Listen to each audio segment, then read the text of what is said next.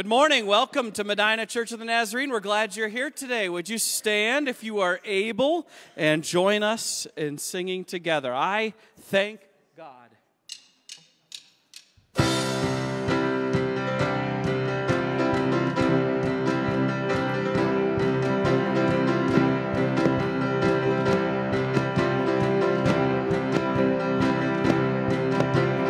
Wandering into the night, wanting a place to hide this weary soul,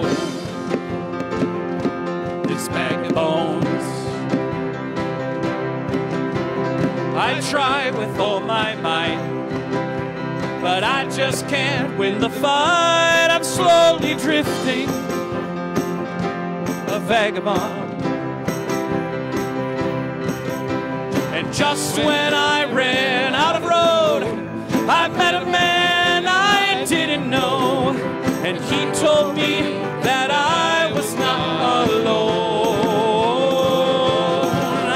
You picked me up, you turned me around, and placed my feet on solid ground. I thank the Master, I thank the Savior, because you healed my heart, you changed my name. Forever free, I'm not the same. I thank the Master, I thank the Savior, I thank God.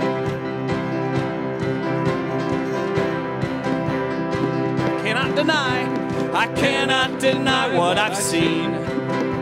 Got no choice but to believe. My doubts are burning, burning like ashes, ashes in the wind. Here we go. So long to my old friends. Burden and bitterness. You can't just keep them moving. No, you ain't welcome here. From now till I walk streets of gold, I'll sing of how you saved my soul.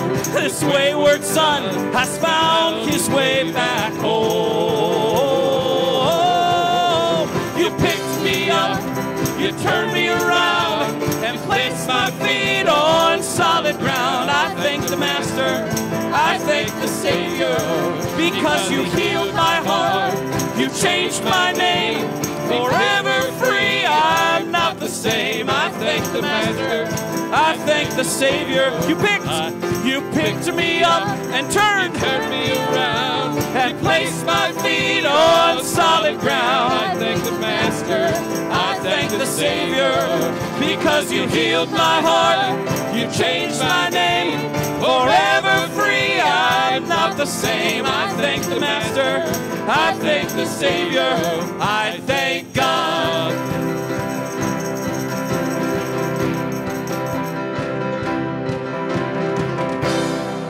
All right. Amen. We have a lot to be thankful for today. Great is His faithfulness.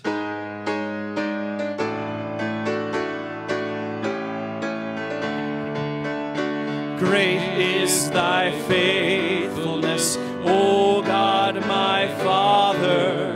There is no shadow of turning with thee. Thou changest not, thy compassions, they fail not. As thou hast been, thou forever will be.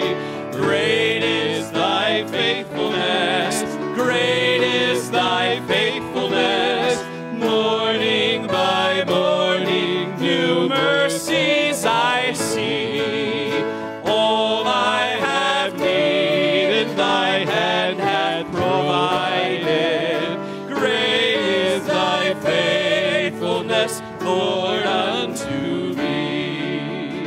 Summer and winter and springtime and harvest, sun, moon, and stars in their courses above, join with all nature in manifold witness to thy great faithfulness, mercy, and love. Great is thy faithfulness. Great is thy faithfulness. Great is thy faithfulness.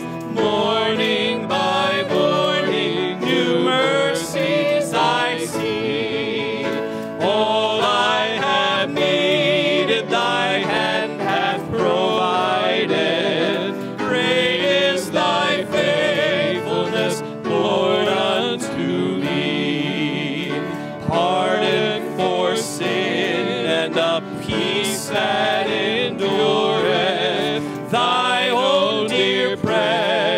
to cheer and to guide, strength for today and bright hope for tomorrow. Blessings all mine with 10,000 beside. Great is thy faithfulness, great is thy faithfulness. Morning by morning, new mercies I see.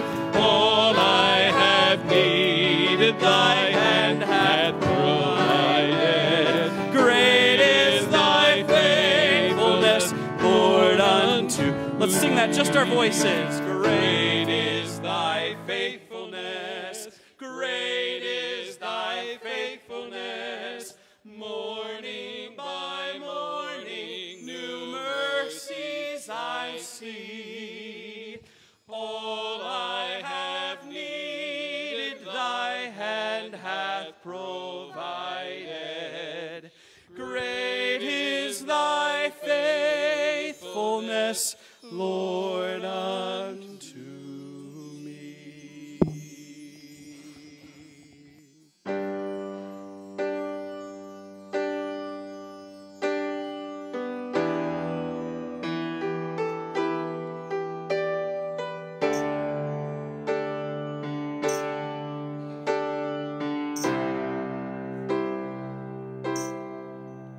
All my words fall short.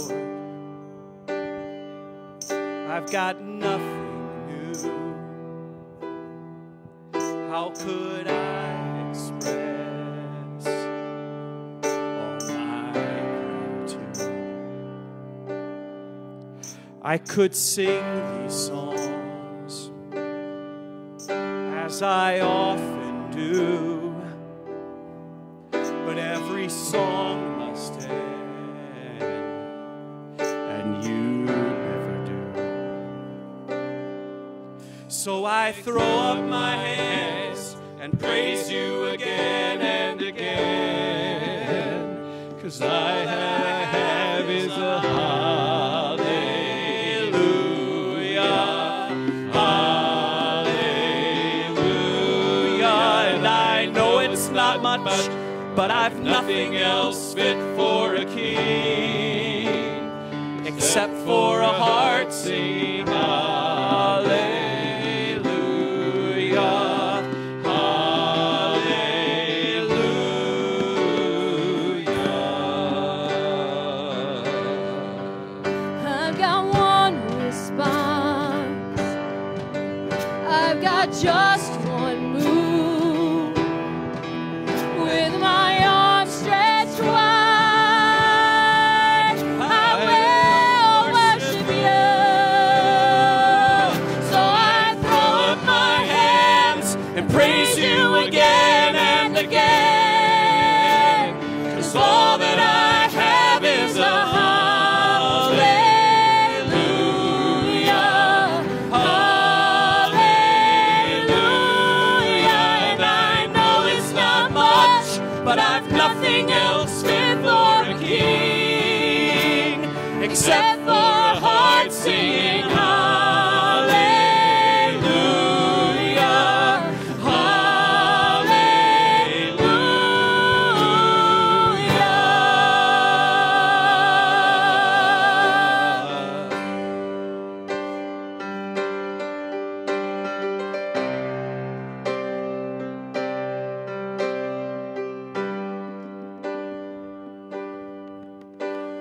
Come on, my soul, oh, don't you get shy on me. Lift up your song, 'cause you've got a lion inside of those lungs. Get up and praise the Lord. Oh, come on, my soul, oh, don't you get shy on me. Lift up your song, 'cause you've got a lion inside of those lungs. Get up and praise the Lord.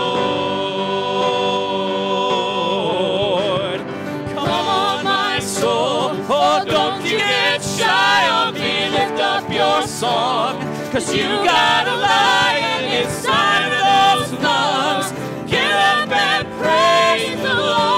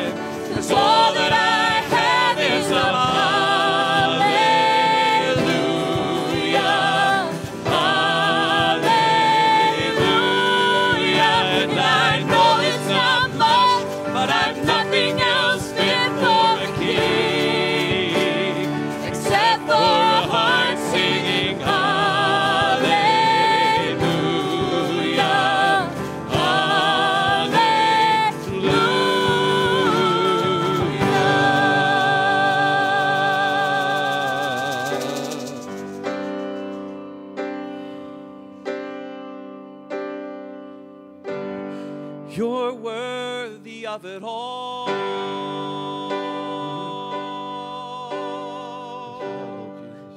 You're worthy of it all. For from you are all things, and to you are all things. You deserve the glory. Would you sing that again with me? You're worthy of it all. You're worthy of it all.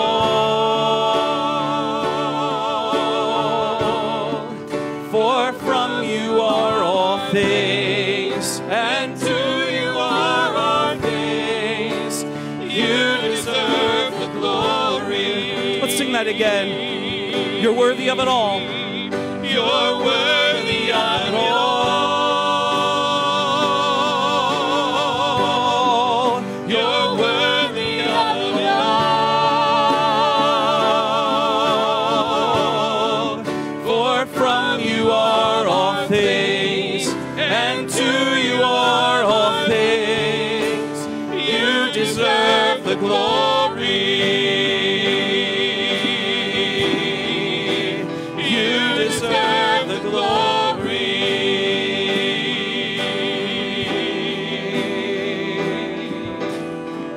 So I will give you all my worship, and I will give you all my praise. You alone I long to worship.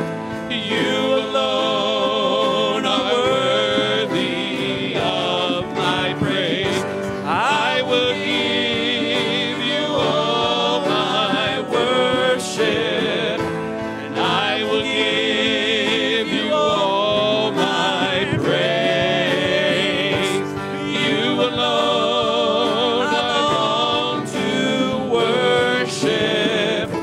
You alone are worthy of my praise. So I throw up my hands and I praise you again and again, 'cause all that I have is a hallelujah, hallelujah. And I know it's not much, but I've nothing else fit for a king except for a heart singing hallelujah, hallelujah.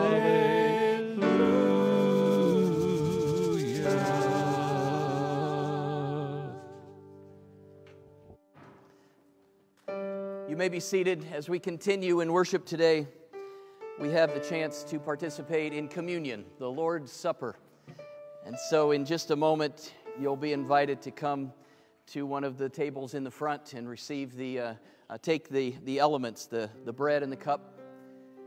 Take those back to your seats, and after the song is over, we'll participate in communion together. Last week in the sermon, I talked a little bit about communion and what's involved in all that, and the wonderful truth that when we gather at the table, we're gathering not only with our fellow believers here in this room. We're gathering not only with those who might be logged in online, and you guys feel free online to get your own element. We can't digitally give you a cup and some bread, but we would love for you to participate with us. We're gathering not only with those across the country and around the world who are gathering literally at these moments and participating in communion, but literally we are stepping in with and communing with all those saints who have gone before us as they have proclaimed the Lord's death until He comes again. And we're gathering with all those who will continue to gather until He comes again.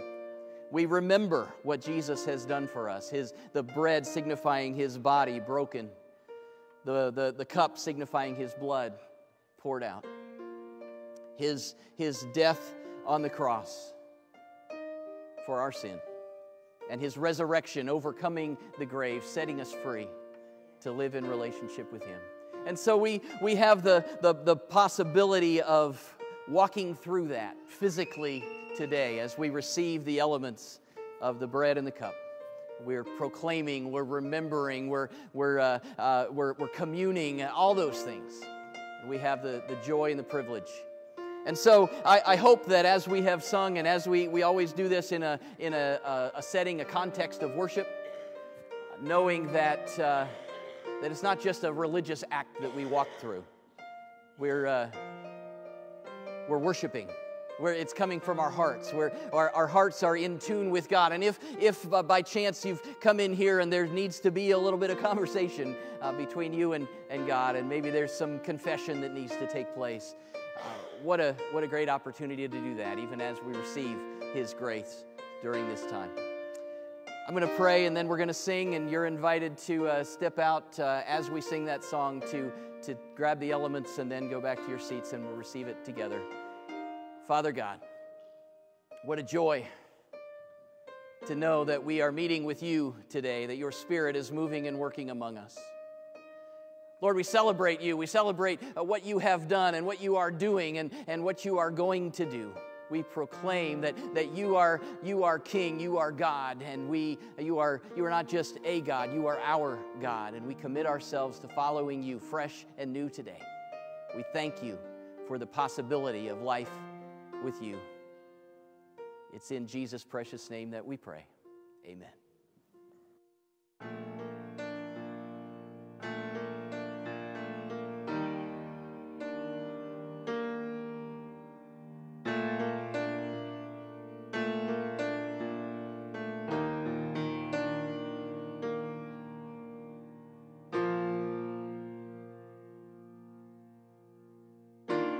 Crowned for a cross, You willingly died. Your innocent life paid the cost. Counting your status as nothing, the King of all kings came to serve, washing my feet, covering me with Your love. If more of You means less of me, take everything. Yes, all of You is all I need. Take everything.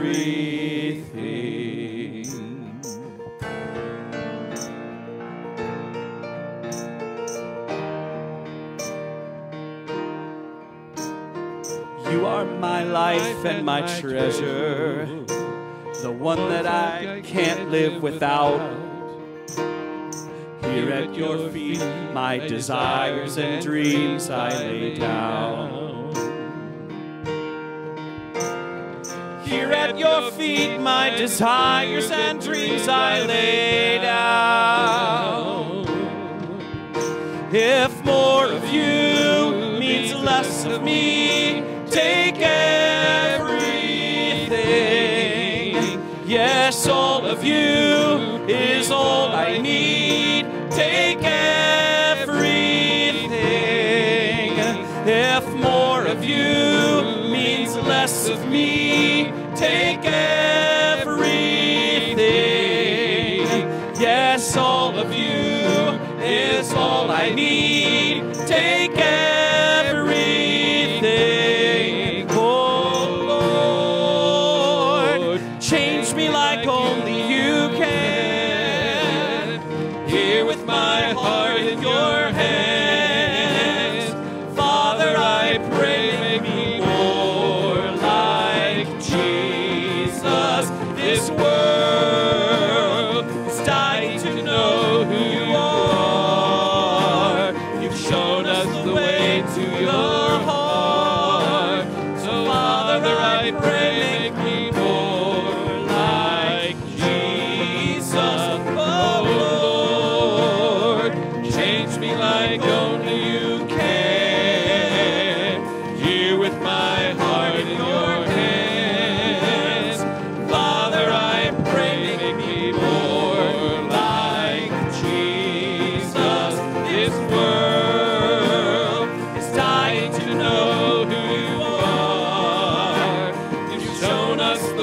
me to your heart. So Father, I pray, make me more like Jesus, more like Jesus, more like Jesus, Lord.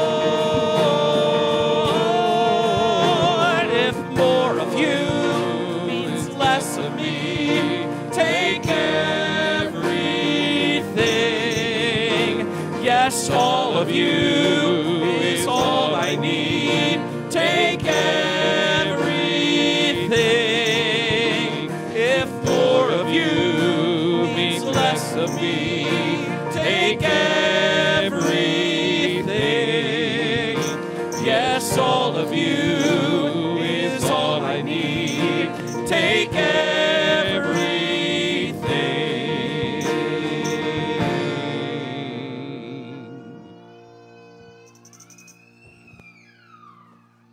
Amen. I agree. Jesus, on the night he was betrayed, took bread, and when he had given thanks, he broke it and said, "This is my body, which is broken for you. Take and eat." And after supper, he took the cup and said, This cup represents the blood of a new covenant poured out for the forgiveness of sins. Take and drink. Let's pray together. Lord God, we worship you today. You are the King of kings and Lord of lords. You are the God of the universe. And we commit ourselves to you fresh and new today. We pray that you would do your work in this world. We pray that we can sense where you desire us to serve and what you want us to do and what you want us to say and where you want us to go and how you want us to live. And Lord, we're in for all of it. We commit ourselves to you. We pray that you would do your work in this earth. Lord, we pray that you would provide our needs, that you would provide what we, not only what we desire, but what we need. We know that you know that even more than we do. We come with our lists and we know what we think we want. Lord, we even submit those things to you. We pray that your will would be done in our lives. We pray that you would meet the needs of our hearts, that you would grant our desires, but even more, we ask for your will to be done. And so whatever it is that's on our minds and on our hearts, the things that are weighing us down, the things that are causing anxiety or stress, Lord, we just pray that you would help us to give those things up, give them to you, to trust you, to work your will in those situations. We pray that you would bring your comfort to those who need to be comforted and your encouragement to those who may be feeling as though it's things are hard right now. Lord, we pray that you would restore relationships that are strained or broken, that you would help us to be the answer instead of the problem in those situations. Lord, we pray that you would forgive us, that there are times that maybe even in this past week where we've not had the right attitude or not said the right thing or not done the right thing, or maybe there's that one thing we just keep struggling with. Lord, we just pray that you would bring your forgiveness and grace even as we confess and repent. And we thank you that you've already promised that when we come to you with repentant hearts, that you are faithful and just to forgive and to restore. Lord, thank you for this time that we have with each other and with you. Thank you for the ways that your Spirit moves and works. We pray that as we open your word in just a little bit, as we think about the principles of things and how you've set things up, Lord, in life, Lord, I just pray that you would speak to us, that you'll challenge us, that you'll motivate us, that we can truly sense not just a preacher speaking, but that we can sense your Spirit speaking to us in ways that only you can. And Lord, I pray that as we go from here in a little while, that we will go empowered by your Spirit, that we can truly be the heart and the hands and the feet and the voice of your Spirit in this world, that we can encounter other people and love them the way you love them and introduce them to life with you. Lord, we thank you for all that you are and all that you are doing and all that you are going to do as we commit ourselves to you today. In Jesus' name, amen. Amen. Well, it is time for our kiddos to head out to Hope Squadron. And again, they have already been getting started on Christmas preparation. And parents, you're going to find out more about that today and all the details of all that. You can mark your calendars the Sunday before Christmas Eve. So 17th, I believe it is. December 17th will be our children's program, and we're already looking forward to that. Parents, you've probably heard them singing a little bit already, and so they'll be practicing on Sundays between now and then, but you'll get all those details coming up. Several of you, I think, are planning on coming and sticking around after church today for the New to the Naz lunch. If you are new or new-ish, or maybe missed one of these in the past, you're more than welcome to stick around and attend. And we'll just enjoy a light lunch together. We will talk a little bit about the church and answer any questions you might have, all those kinds of things. So we're looking forward to being together with you right after church today. And the tables will set up right here in the back of the sanctuary, and that's where we'll gather it'll depend on how long the preacher goes today, but it'll be right after, a few minutes after the final prayer, then we'll get things set up and get going with that. Just want to remind you, too, that we are serving Thanksgiving dinner at the Cleveland Victory Church of the Nazarene the Tuesday before Thanksgiving, and we're already getting sign-ups there. Many of you have already signed up. There is a sign-up sheet there also for volunteers to go and to help serve, and so if you're planning on doing that, please check that out. It's right out just to the left as you're heading out the doors, so make sure that you make those plans, and yeah, they've had more and more folks at their weekly meals, and so we are planning on serving 120, and so I think I told you last week, we have pared down what we're offering so that we can provide more of each of those things that we're doing, and we're excited about helping out with that as well. And then want to make sure that you're aware that the District Prayer Watch is just a few weeks away. This is the third annual week after Thanksgiving when our whole district, the Church of the Nazarene, 63 plus churches encourage you to be praying for the needs of the church on our district. Folks have been there. If you look at the statistics and things, there are specific answers to prayer that have come out of these times of prayer over the last couple of years. People coming to Christ, people being baptized, needs being met in our churches, and so I strongly encourage you to take a time slot. And maybe you're going, oh, I go on there, I got my phone, there's a little QR code, and I did it, and oh my goodness, that's a whole hour. I'm signing up for an hour, and I don't know that I can pray for an hour. Well, if you haven't ever prayed for an hour, what a great time to start. And if you have, but you're wondering how in the world, am I going to pray for an hour? Well, there will be a prayer guide for you. My experience is in this that the time runs out before the guide runs out, and love for you to use that along with your time and set aside some time. And maybe it's going to stretch you a bit. I don't think it's going to be bad for your spiritual life if you take that step. And so I strongly encourage you to be a part of the NCO District Prayer Watch the last week of November.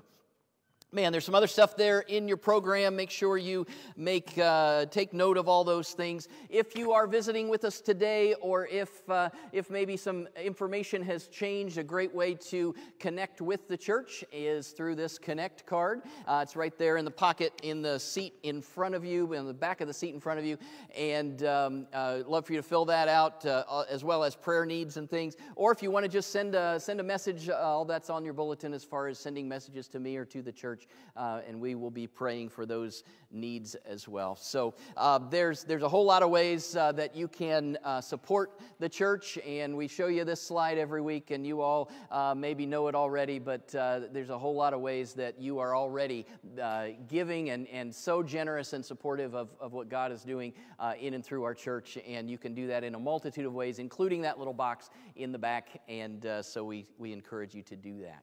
Well, in just a moment, we will be stepping into the next installment of our Essentials sermon series, and as we do that, as we've been doing each week of this series, we'll be reciting the Apostles' Creed, and so Mike Hall is going to come and lead us in that now as we step into the next installment of this, all about giving and service. So, thank you. Test, test, test. Okay, the Apostles' Creed. I believe in God the Father Almighty, creator of heaven and earth, and in Jesus Christ, his only Son, our Lord, who was conceived by the Holy Spirit, born of the Virgin Mary, suffered under Pontius Pilate, was crucified, died, and was buried. He descended into hell. On the third day, he rose again. He ascended into heaven. He is seated at the right hand of the Father, and he will come to judge the living and the dead. I believe in the Holy Spirit, the Holy Catholic Church, the communion of saints, the forgiveness of sins, the resurrection of the body, and the life everlasting. Amen.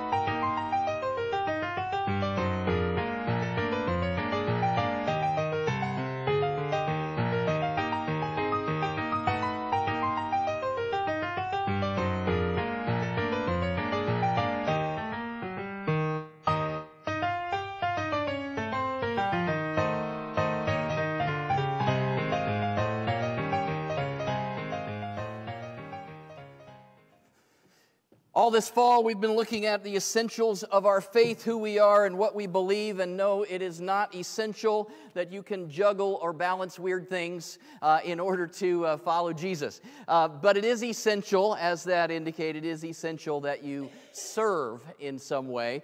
We've been studying who God is, what Jesus has done for us, how the Holy Spirit works in the world and in our lives. We've seen what sin is and how Jesus has provided for our salvation. We've even discovered that we can live holy lives as we ask the Spirit to sanctify us and to fill us. We've spent some time emphasizing how important the Bible is and how we connect to God in prayer. And last week we talked all about the church, what the Bible calls the body of Christ, because Jesus is the head and we are the body. Those who follow him are his hands and feet. We are Jesus' influence in the world where we live. We don't go to church. We are the church. And today I want to drill down on a couple of things that we should be doing as part of the body of Christ, as part of the church, because we can talk about all this stuff and we can try to make sure that our theology is all correct and make sure that we've dotted our I's and crossed our T's and, oh yes, I believe in that and I believe in that and I'm quoting the Apostles' Creed and yes, and I'm sitting in my chair quoting the words. But if we're not doing anything, if we're not living it out, then it doesn't really make much difference. There's a book that we hand out to our in our church membership classes. It's called I Am a Church Member. Tom Rainer, Dr. Tom Rainer, wrote this book. It's just a little book. I didn't bring one up here with me, but it just walks through some of the important parts of what should characterize someone who is part of a local church. And maybe it's some stuff that maybe pastors assume that people know, but it's kind of those where he's written down some of the unwritten things things that maybe we kind of assume, but make sure everybody understands. And it's a lot about this whole idea of being active and involved and serving. What does it mean? Just a couple of lines from that book. He says, the concept of an inactive church member is an oxymoron. Biblically, no such church member really exists. God placed us in churches to serve, to care for others, to pray for leaders, to learn, to teach, to give, and in some cases, to die for the sake of the gospel. Giving of yourself and serving God are essential to your spiritual life. It's literally how you were made. Ephesians 2:10 says, we are God's handiwork, created in Christ Jesus to do good works, which God prepared in advance for us to do. You are God's handiwork. God created you. You weren't just an afterthought. You were the result of God's creative skill and effort. That word handiwork, maybe in your translation, or maybe something you've read in another version somewhere, says masterpiece. You are a masterpiece, or you are God's workmanship. The picture here is of a master craftsman, God, creating art. Or an author painstakingly crafting a poem. You have been lovingly designed by God as His original masterpiece. I don't know, maybe somebody needed to hear that today. Maybe you're feeling a little bit less than, and to realize that you have been crafted, put together uniquely by the God of the universe. That should be something that kind of ignites something within us, right? You are a masterpiece created by God Himself. But you are not just a work of art that's going to be hung up on a wall somewhere and displayed and people go, oh, that's cool, and move on. You have been created by God, His original masterpiece, but created with purpose. Right? You've been created, this says, so that we can do the good things that God has planned for us to do, the good works that God has created, prepared in advance for us to do. We have been created and redeemed in order to be useful to God, to fulfill His purposes in the world. The Lord's Prayer, if you, maybe you've memorized that prayer, you probably know what that is. The Lord's Prayer, there's a phrase in there, it says, thy kingdom come, thy will be done. Thy kingdom come, thy will. It's a rather significant phrase because in praying those words, you're actually asking that our world would start to look like heaven. That God's will would be accomplished in this life. We're asking for God to intervene, to bring heaven to earth, to overcome sin and its consequences, to push back the dark and to shine the light. It's a great thing to pray for, but I think that too many people pray it passively, as if God is just going to zap that into happening, right? Thy kingdom come, thy will be done, do it. I'm going to sit back here and have a sandwich and go ahead and make that happen. But that isn't usually how God works.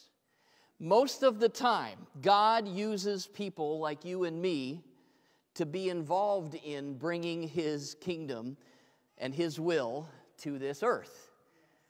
God's plan for accomplishing His will, for overcoming the consequences of sin, for bringing heaven to earth, it very literally lies in our hands. The good things that God has planned for you to do will bring His kingdom to this earth and accomplish His will. It'll push back the darkness so His will can be done on earth as it is in heaven. So don't pray that prayer passively as if your only part is to quote a few words and then feel good about yourself that you prayed, right? God accomplishes His work through His people. God desperately wants to bring His kingdom and His will to earth just like it is in heaven. And His plan to do that is through you. Many of the good things that God has prepared for you to do are things that God has prepared for all of us to do, Right? There's a whole lot of things that God expects of us as we bring His kingdom to earth that all of us should be involved. For instance, Galatians 5 talks about the fruit of the Spirit, right? So if the Spirit is living in us, then He's developing God's character in us: love, joy, peace, patience, kindness, goodness, faithfulness, gentleness, self-control.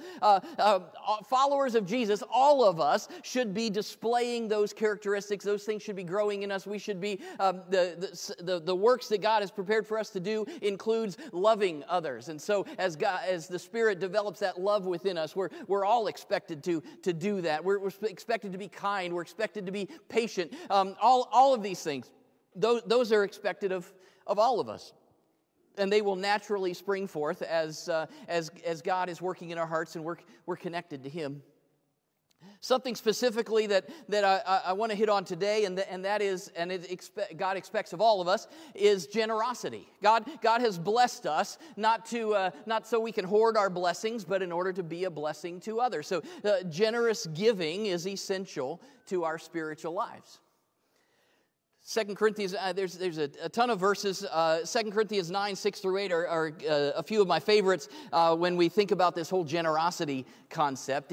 Paul says, remember this: whoever sows sparingly will also reap sparingly. Whoever sows generously will also reap generously. Each of you should give what you've decided to give, decided in your heart to give, not reluctantly or under compulsion, for God loves a cheerful giver. And God is able to bless you abundantly, so that in all things, at all times, having all that you need, you will abound in every good work.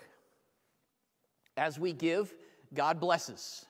But we don't give just so God will bless me. I give because it's one way that I participate in what God is doing in the world. And this says that the giving is a key way that we can, it says there in the last line, we can abound in doing those good works that God has prepared for us to do, right? One way that we do that is through generosity and giving. John Wesley lived in the 1700s in England, and he didn't start out a rich man at all. In his adult life, he started out as a kind of a poor preacher, maybe lower middle class. From what I've read, he made about 30 pounds a year. Now, we don't know what in the world that means, right? But the indication is he was kind of lower middle class. He had enough, but barely. And as he became more and more well-known as a preacher over the years, he earned more and more. And in his later years, they say that instead of 30 pounds a year, it was more like 1,400 pounds a year. So he's significantly more, quite a lot. Even as his wealth increased, though, John Wesley chose to keep living simply, and he lived on just about 30 pounds a year and never increased that. He kept his lifestyle the same.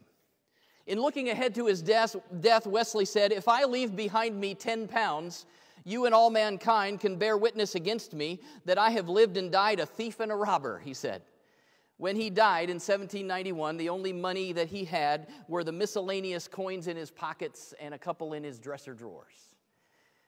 They say that he probably earned close to 30,000 pounds over his lifetime, and most of that had been given away. Wesley had his eye on the kingdom of God, and his ministry is still impacting lives today, hundreds of years later. When we give to God through our church and other worthy causes, we're providing for good works to be done in the world and in people's lives, right? You are such a generous church. You are making a difference in giving, and I know for a fact that many of you aren't just giving in the offerings at church or in the special things that we ask you to give for, but you're supporting other ministries and other places and doing other things in our community and across the country and around the world, and it's abounding. Those good works are abounding. Your generosity is an essential way that we're participating in what God is doing in this world as His kingdom comes and His will is done. Giving is essential. They say that your wallet is the last thing to get sanctified. I don't know if that's true or not, but I do know that that generosity is and giving and participating in what God is doing through how He has blessed, and we give and we can't outgive Him, and over and over and over again. And so if that's something that you're wondering about or struggling with, or I don't know that I have the money to do, try it out. Test Him and see what happens, and start seeing what God can do as you are generous with what He gives. That's just one of many things that God expects of all of His followers, right? Good works that He's prepared for us to do. And there's a whole bunch. But there are also certain things that God calls us each to do specifically, right? We've been created uniquely, and you've been created differently than me, and I've been created differently than someone else, and so we all have different gifts and passions and opportunities and experiences. So serving God according to how He has made us is a key component. It's essential to a healthy spiritual life. So how do we figure out specifically what He wants us to do? I think there are probably 3 mistakes that we make related to serving others. We either don't do anything, we do the wrong things, or we do too many things. Hopefully, after today, focusing on Ephesians 2:10, you're becoming convinced that serving God is and serving others, it's essential to your spiritual life. So hopefully, number 1, we can check that off. That's not going to be a mistake we make anymore. We're going to do something, right? So we've taken care of number 1. Unfortunately, many churches have a reputation of taking advantage of the people who are willing to serve, and many times we allow and maybe even encourage people to violate number 3. Oh, you want to serve? You're going to do that? Well, we've got this, and this also possible for you to do. Why don't you come on board? And hopefully we haven't done that too many times here in our church. I've always said that I never want our church to be the cause of your nervous breakdown.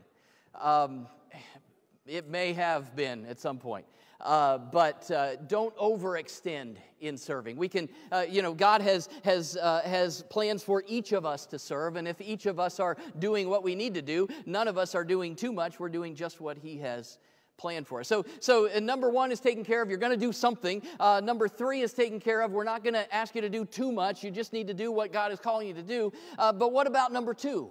How do I figure out how to serve in the right ways and discover specifically how God wants to work through me, those good works that He's prepared for me to do, right? How do I know specifically what He wants? In junior high and high school, I always tried out for the school plays and musicals. And, you do the little tryout thing, and then you wait, and the teachers do whatever they do and figure all things out, and they talk, and the directors and whatever. And then at some time, the day comes when they post the cast list up on the bulletin board, right? And so with excitement and a little fear and trepidation, you go up to the bulletin board and look and see what part. And so I'd go up there and see what part I'd either gotten or not gotten. For me, I usually got several roles, and that wasn't because I was good. Man number 6 is not necessarily something I was trying out for. I literally was, one time, it said on the thing, crowd member. That was one of my roles. In the small Christian school I went to, many times, many of us who were utility players, I guess we could say, did several roles. I remember, I think it was my freshman year, I was 6 different parts with a total of less than 10 lines and several different costume changes as we did Little Abner. And I think that was when I was crowd member and man number 6 and a couple of other things. I reached the pinnacle of my high school thespian career when I landed the role of Rolf in The Sound of Music. I was 17, going on 18, and I literally got to kiss my girlfriend on stage because she was Liesel, and that was a whole other, and I won't tell you anymore because my wife's sitting here. So, but you have to rehearse. I'm just kidding. No, I'm just kidding. Just kidding. Just kidding. I say all that to say, you get the part, you realize what part you have, then they call you together, there's the books, everybody gets their own book for their own parts, and you've got the whole thing, and then you start memorizing your lines, and in those books it literally says, this person says this, and then they walk to here, and they go here, and they do that, and it gives you all this specific stuff, and so then you start working it all out, and over the next couple of months you get all that together, and it's described very specifically what you need to do. So it would be great, wouldn't it? If God has scripted our lives in such a way that all we need to do is find the list of what role we're supposed to play and get the book and act it out. It would be great if there was a list. There's not a list. God doesn't post the roles that we're to play on heaven's bulletin board. Part of how we discover what He wants us to do and how He wants us to live is simply by staying connected to Him through prayer and spiritual disciplines and through Scripture and spending time in the church, right? As we stay connected to Him and as we grow closer and closer to Him, you'll sense His guidance and direction in specific places. Hey, go here, do this, don't do that. And we sense His guidance as we're getting closer and closer to Him. We talked about some of that in past weeks. And we can also get a clue for where we're supposed to serve based on how He has designed us. Yeah, I told you, you are an original masterpiece. God has created you specifically, and He has these good works that He's planned for you to do. So if we look at how He's put us together, we might get a clue for what we're supposed to do. When I was serving as youth pastor in Wichita, Kansas, another lifetime ago, the youth group invited the senior adults to dinner. The senior adult group at that church was the Joy group, just older youth. And as cheesy as that sounds, they really were kind of a fun group, and we invited them to dinner, and the specific thing that we wanted to do there, so we had the whole youth group and invited the Joy group, and we wanted the Joy group to bring an antique with them. Something that maybe they even used as a child growing up or as a teenager, and the weirder the better. We wanted them to bring that, and then the teens were ready. We had a list of the slang terms that the teens were using of the day, and the senior adults didn't know what in the world those things meant, and so we were going to each guess what they were, and so the senior adults tried to guess what the words meant, the slang terms.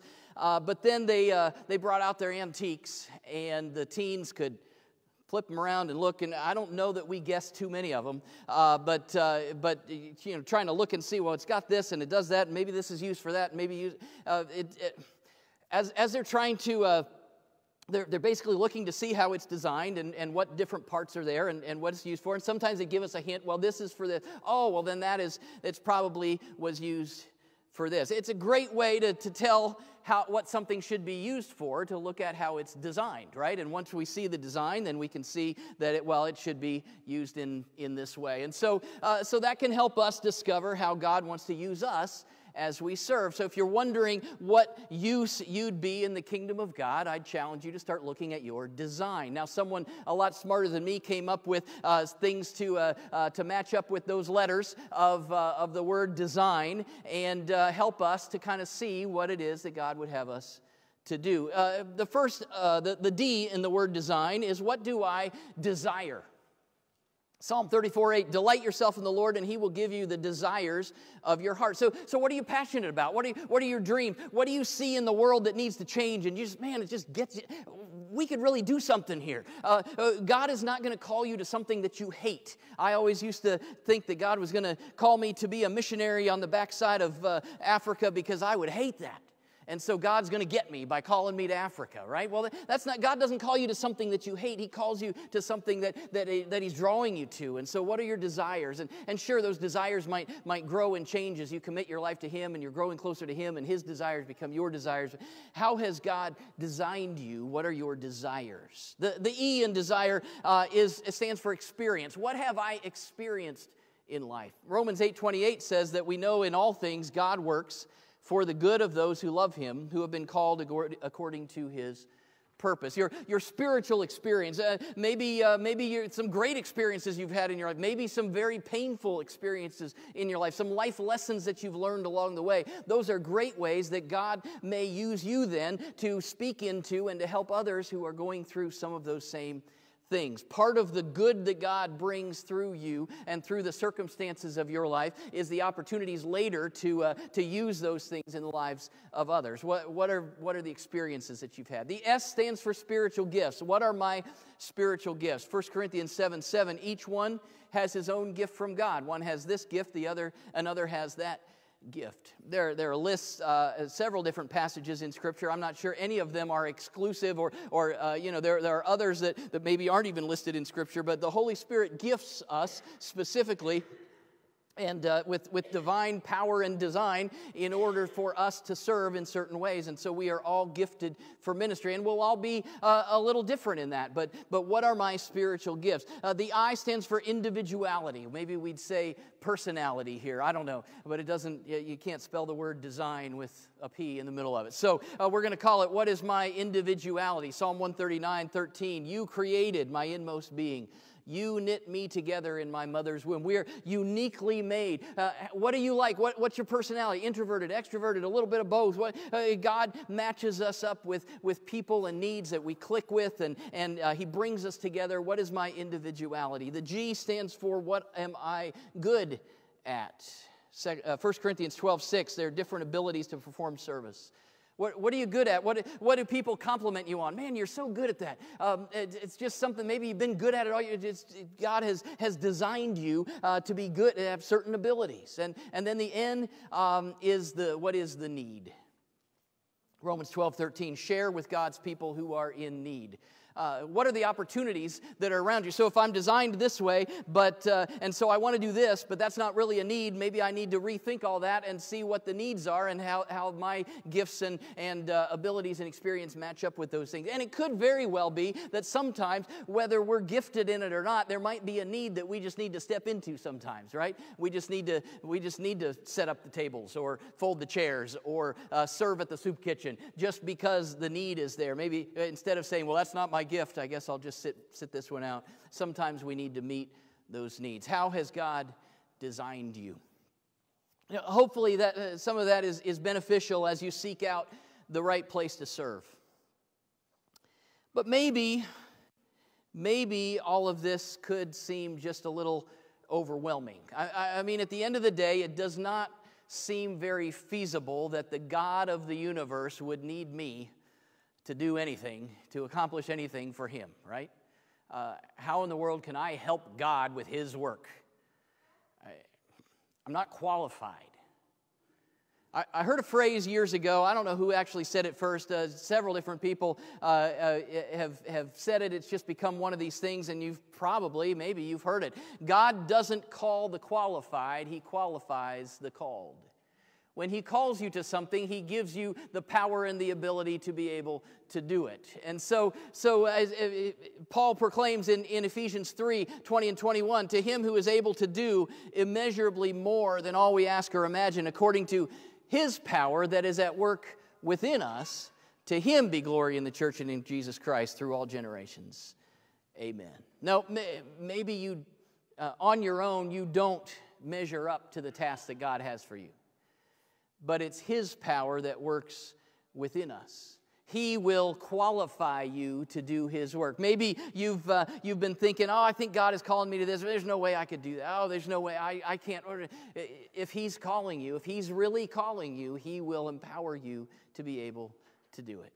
He designed you. Remember, you are His handiwork, His masterpiece, and He knows what He's doing.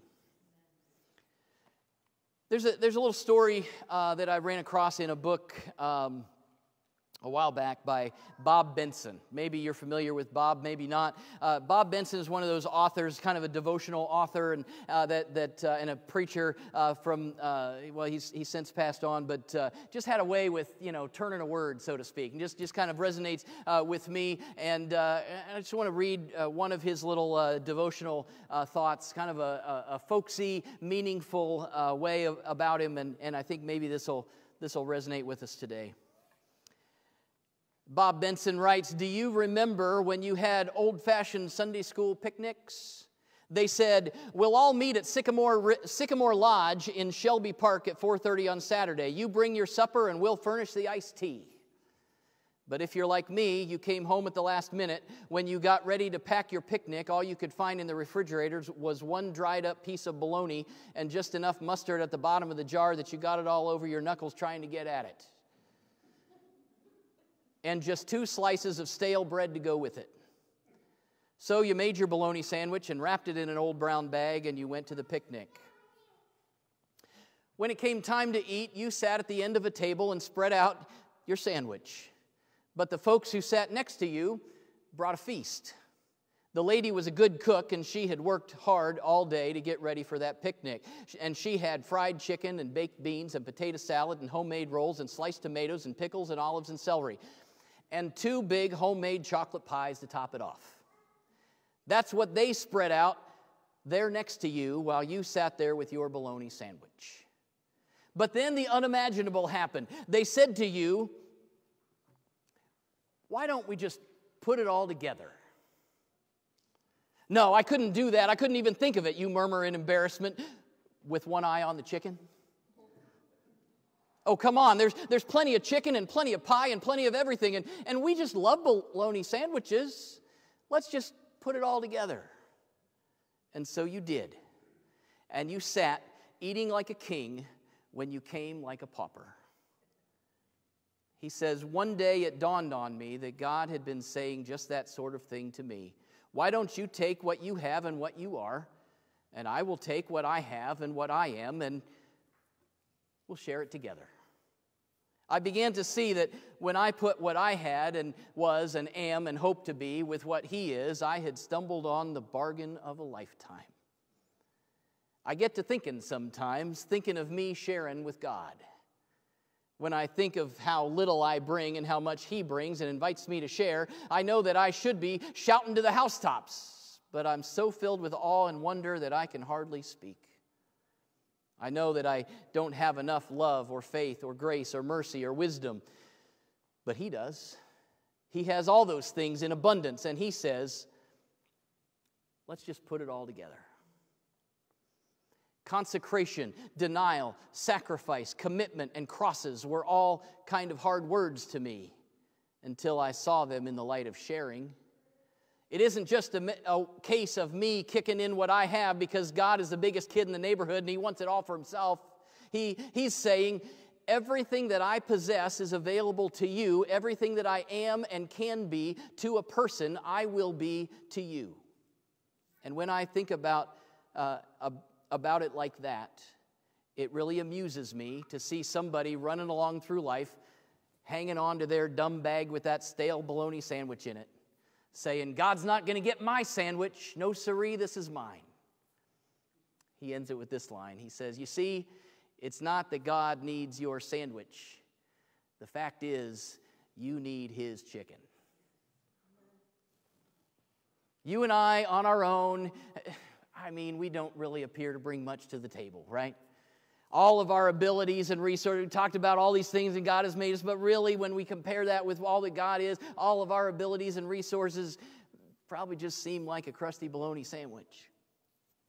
But God's resources are abundant, and He invites us to go all in with Him. It's His power at work within us. And not only do we benefit from His blessings, but then He uses us to bless others as He pours His resources through us. He has created us with good works for us to do, and then He enables us to do those things. You are God's handiwork. He made you just the way you are, and He has prepared good works for you to do. So the bottom line question has to be, are you doing them? Are you seeking out how God wants to use you to bring His kingdom to this world? Giving and serving are essential to a life following Jesus. In just a second, our worship team's going to come up, but as they come, we're going to watch this little video. So worship team, you can come up while this is playing.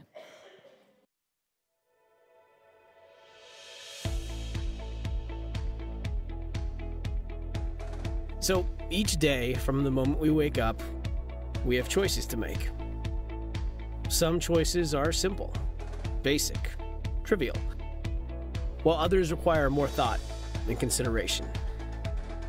Some choices can change the course of your day, while others are nearly meaningless. But as we walk through the next 24 hours, there is one choice we'll make over and over again. Who will we serve? It's a choice of priorities, dedication, faithfulness. It's about choosing to live out the call God has placed on all of our lives, to take each step and live each moment for His glory. Today, there are never-ending opportunities for us to make an eternal difference in the world around us. We simply need to decide to do so. The choice is ours.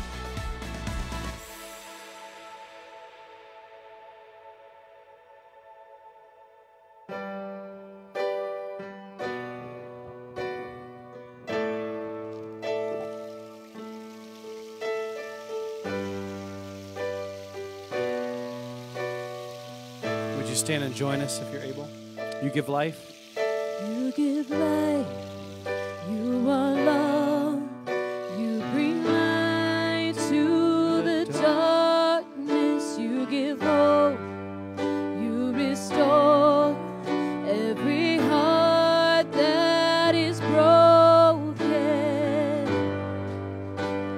and great are you, Lord, it's your breath in our lungs, so we pour out our praise, we pour out our praise, it's your breath in our lungs, so we pour out our praise to you only.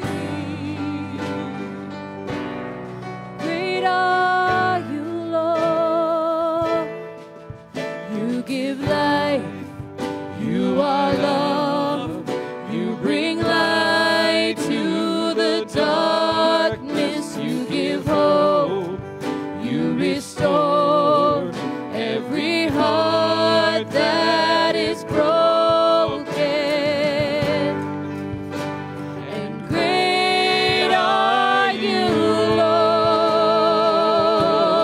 Lord, it's your breath in our lungs, so we pour out our praise, we pour out our praise, it's your breath in our lungs, so we pour out our praise to you only, it's your breath in our lungs, so we pour out our praise, we pour out our praise, it's your breath in our lungs, so we pour out our praise to you only.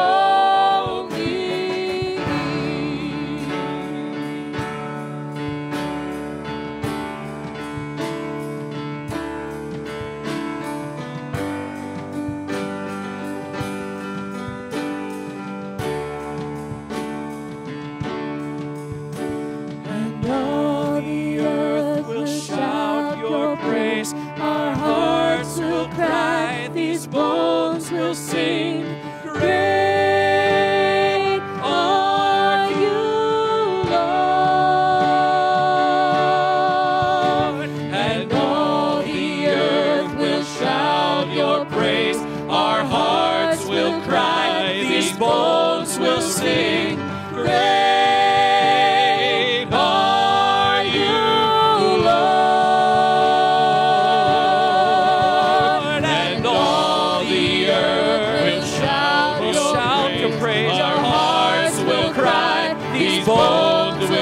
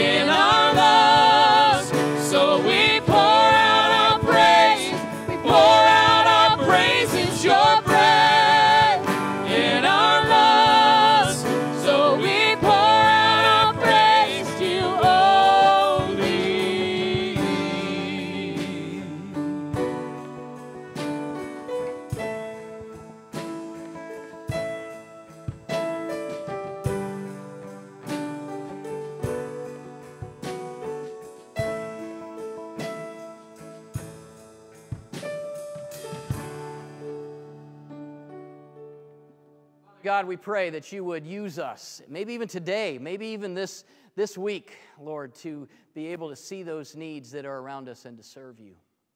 I pray, Lord, that we would be discerning to know what it is you desire us to do. I pray that you would help us to not only to see specific needs every once in a while, but that you would see where you want us to serve regularly in places in the church and in the community and online. Lord, I just pray that you would open up those opportunities, that you would nudge us to follow you. We thank you for the ways that you have made us, and we thank you for the opportunities that we have around us. And we thank you, Lord, for your power that is at work within us to accomplish infinitely more than we could possibly think is possible. Lord, we commit ourselves to you, and we're excited about how you're going to lead us this week. In Jesus' name, amen.